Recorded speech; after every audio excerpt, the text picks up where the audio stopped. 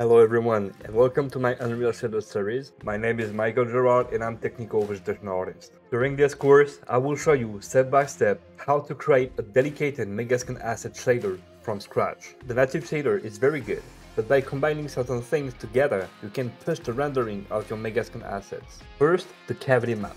This will bring out the depth and micro details by adding shadows and curvature. With the fuzzy map, you can make the most stand out. But with fuzzy shadings you can give it a more realistic look. On some models, the normal pitch is shy sometimes. But by adding a detail normal, you always get a higher level of detail. To make all my shaders compatible with each other and keep them optimized, we will create a function grouping all the basics attributes with their parameters. Finally, we will create two additional systems.